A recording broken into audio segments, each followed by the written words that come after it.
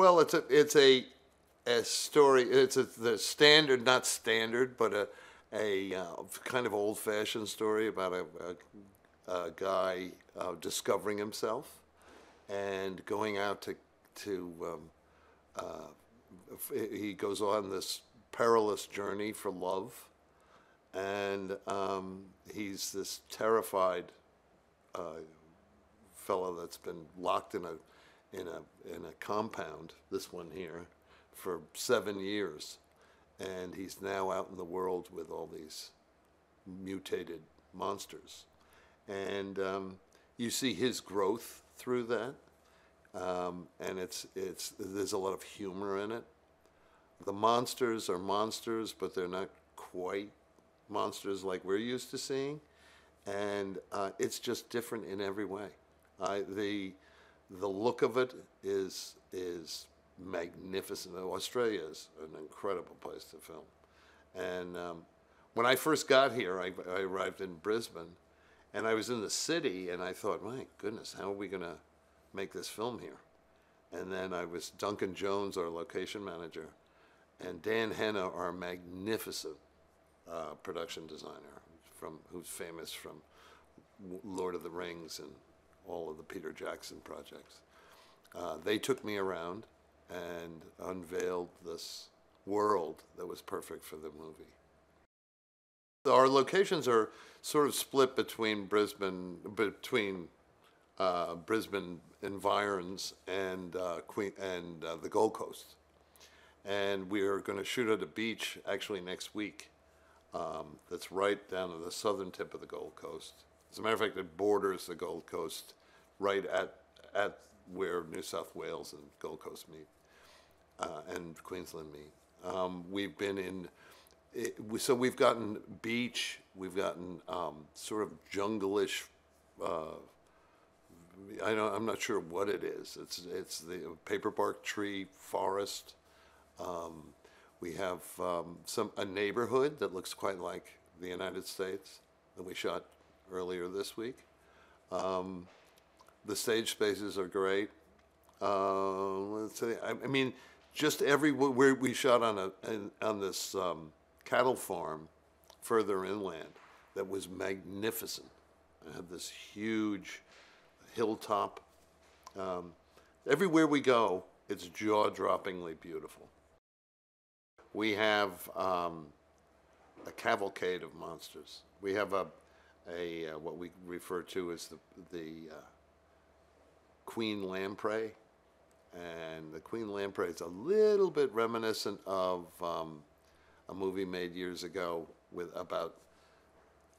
the Queen Lamprey lives underground and emerges and is a formidable adversary, and that's one of the monsters that Joe runs into. He also runs into a giant frog in a swimming pool, the pool frog, which is my personal favorite. There's a crab at the end that's like no other crab in any movie. I don't want to give away too many of the monsters, but there's lots. They're mutated versions of actual existing creatures. They're mostly amphibians and reptiles, and they're not as in like Alien, something that we've never seen before. They're kind of reminiscent of animals we know or creatures we know that have mutated through the events of the meteor and what we did to combat the meteor. And they're a little they're more than a little recognizable, but very mutated, and that's part of what makes it different as well. I've never seen that done quite like that before.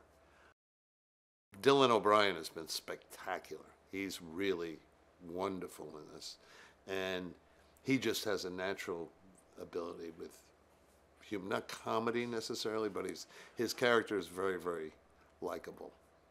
I mean, of that, I'm positive people are going to love him in this movie. Michael has this is early in his career, And I've been doing this for a long time, clearly, and I've done a lot of movies with some big time directors and some first time directors, and he impresses me every day. He has a vision, and he sticks to it. This movie, he's the perfect guy for this movie. He just gets all of the nuances of the story and the monsters, and he's a very, very talented young fellow. From South Africa, where he was in a kind of South Africa's a part of the film world, but certainly not a Hollywood guy. And he's going to make many movies. This is going to do very well for him. This was Michael's 120th film as a character actor, and that was sort of done on purpose. I mean, that he'd be familiar, but he's also a wonderful, grisly, is he a bad guy? Is he a good guy? And in this movie, turns out to be a very good guy. But yeah, he's been round the bend, Michael. And it was fun to see him. I have never worked with him before, but he was great. Well, this set is the bunker that Joel, it's a kind of in destroyed state because a monster's been here. But this is the bunker that Joel and his cohorts live in for 7 years when they go underground to save themselves from the events above.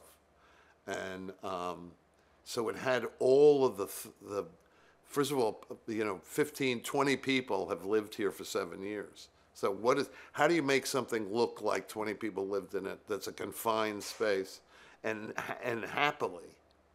And how do they survive? What do they do about this, that, and all of the sort of, events of when you live in a place, the things that happen. And he and Catherine is our set decorator, and our prop person.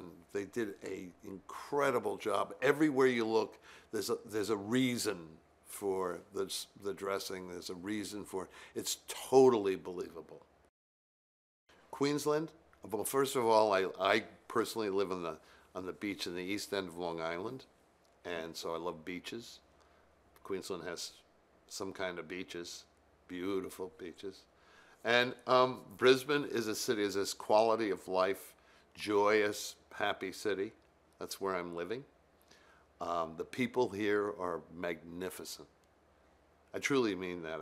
I've had not a negative experience with one human since I've been here. I've been here since the beginning of December, so I'll have been here 6 months. And I can't imagine how I'm going to feel when I leave.